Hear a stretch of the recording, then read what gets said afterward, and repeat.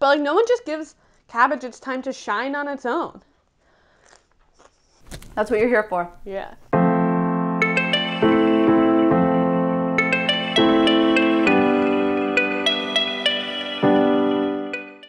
What's up guys? It's Kat and Deb from Two Market Girls. Welcome back to another vegan recipe, and not just one recipe, you're getting 2 recipes because it's another challenge. It's a challenge! Devin's favorite type of videos to make and edit. Love them so much. So, last year we did a grill challenge and it was very cold outside. This year, we did it again, and it snowed. Yep. It's so fun. That's why I'm in a sweater and Devin's in flannel. This is actually the same thing I think I wore in the last one. Really? Actually, I think we were like all wearing flannel in the last one because Eddie and Lisa were there too.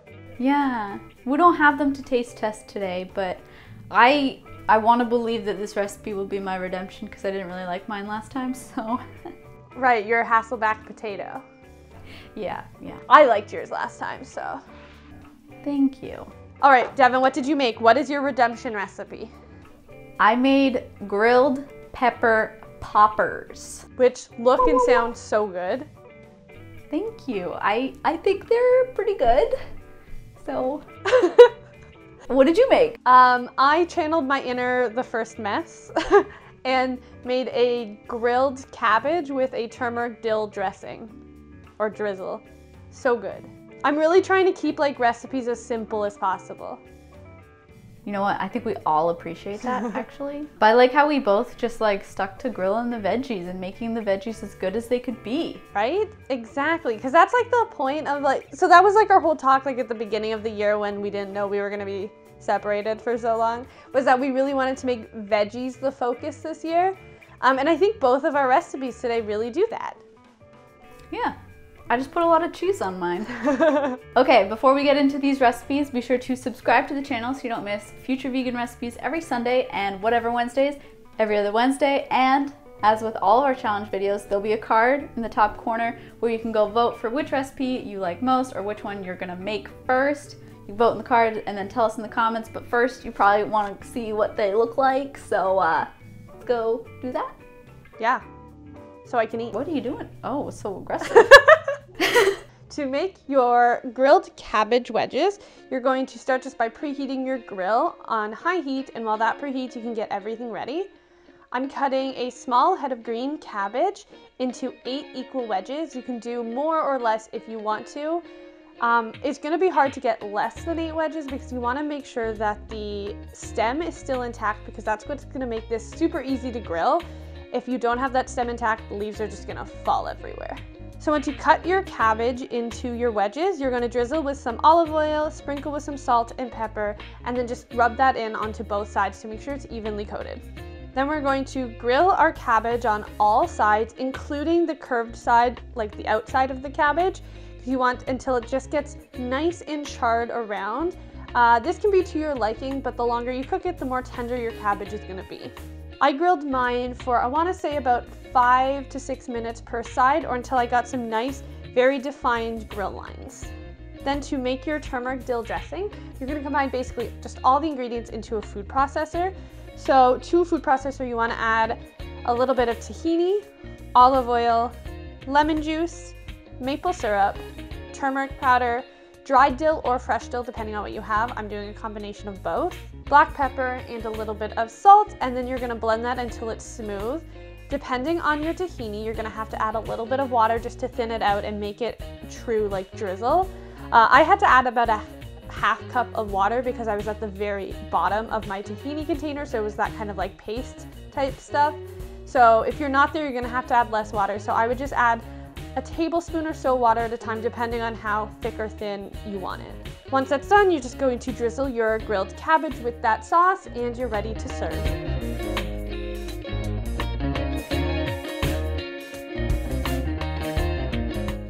To make my grilled pepper poppers, you're gonna start by making the toppings. So first we'll do the herb cream cheese. In a bowl, you're gonna combine vegan cream cheese, garlic powder, onion powder, and Italian seasoning. Now I would recommend that in that Italian seasoning, you add some of it as fresh herbs. So I added a little bit of fresh thyme and fresh rosemary to the dried Italian seasoning mix that I had. And then you just want to mix that all together until it's all combined and set it aside.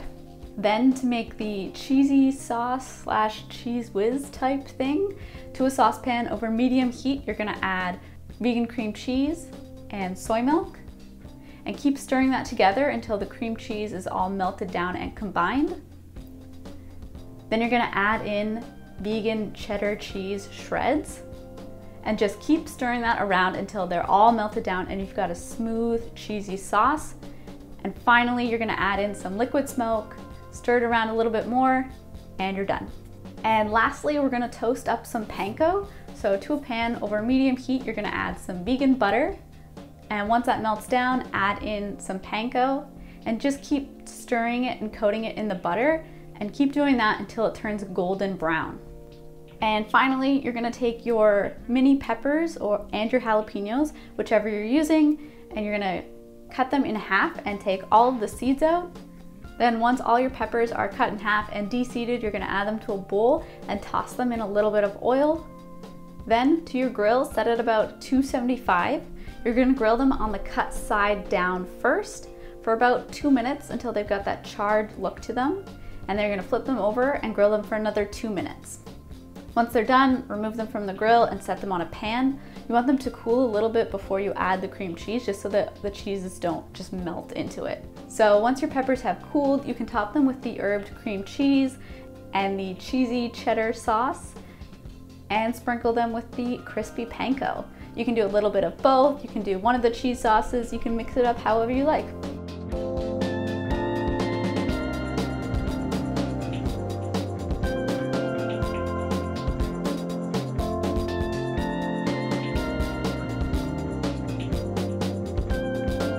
Time to try? Yeah. It sucks that we can't try each other's. I know. But, you know. So for mine, I did like different variations. So some of them have just like the cream cheese and the panko, and some of them have the cheddar cheese and the cream cheese and the panko, and some of them have just the cheddar cheese, you know? Wow, you really went for the options. It's a fun time. I was gonna do all jalapenos, but I live with people who don't really like jalapenos, so I thought I'll get something for everybody. And these are pretty. Yeah, they're super cute. Okay, ready? Yeah.